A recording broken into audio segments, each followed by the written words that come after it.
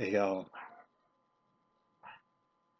um, it's April the 26th, 2016, right? And you're probably aware, especially if you're trolling my channel, that this guy right here, I have no life. Not at all. I'm also autistic. Right? That's autistic slash fantastic. All right. And I cover things like autism because it hits very close to home. Right? And I got my boots on the ground. And what I'm trying to tell you, what I'm trying to get across to you is that autism, it does not exist in a vacuum. No, no. Right? Autism is skyrocketing. Yes, it is. Right? By every metric. Right? And this is because little children are being damaged severely. Right? Certain children who are deemed autistic are being damaged well more than other children. But I gotta explain to you that in generalities, the populace of children, of our children in America and globally, are being attacked. They're being attacked, all right, in a number of different ways. I mean, chemically speaking, they are being attacked, right? And let that sink in. Through vaccines, right? And vaccines aren't bad. Like I said, I'll say it a million times. Vaccines are not bad. However, when you give a little baby too many vaccines, that is bad. Right? 'Cause it's going to overload their system. Plus, when you dump in mercury and aluminum and all sort of bullshit, it is bad. It's very bad. It's going to hurt them, right? And the list goes on and on. GMOs, right? Pesticide on your food. Understand there's pesticides put in your food. All the preservatives that are put in your food. All this additives, artificial additives, and things like that. Your water, it's poison. I promise you. You might think, how does he know about my water? Your water is poisoned. I promise you. You need to filter that stuff. You need to get extra purified. It needs to be like 8 steps, dude. Your water is all sort of poisoned. Right? They're spraying poison over your skies. They're saying, hey, that's normal. No, it's not normal. Chuck Norris will tell you it's not normal. It's just not normal. It's hurting every child. It's hurting every human being. Right? Some children and human beings, they get affected to an extreme extent, and they become what's called autistic. But it's not only that.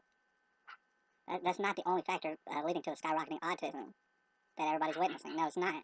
It's also social constructs. It's social retardation. All right, and I see it everywhere I go. Right? I love the people. I love the children especially and stuff. But I'm seeing it everywhere that I go. Right? Social justice. You might know social justice warriors out there. They like to be politically correct. Right? This is a cancer on the American people and people in general. Right? And people are becoming very disenfranchised, very disillusioned.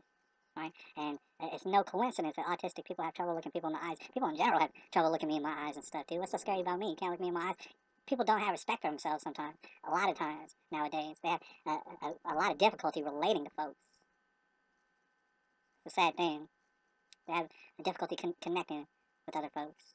And an extreme example of this is autistic folks. They have lots of trouble. They're not worthless, not at all. They're actually very special. We need to take very good care of them. All right. Certain people with autism that are very, very badly affected, and they do not need to be swept under the rug. That is unacceptable. All right, but like I said, this social justice, this political correctness, it is a retardation on you. It's being forced on you. It's being forced on you. It's being forced on me. Right? I'm not just calling you out. I spent a good portion of my life in public school learning not a damn thing, not anything that was worth anything. Dude, wasting my time. You know what I'm saying?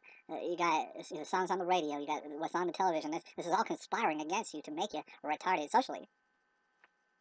Right? And this is also contributing to autism.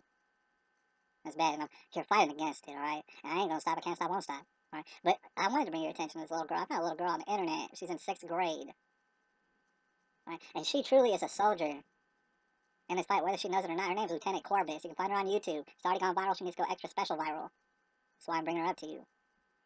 All right? Because the social retardation that's being forced on us, that's wasting our time.